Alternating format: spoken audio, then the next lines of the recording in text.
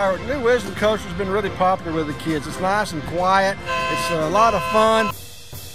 Well, we bought it through Sam Shergut,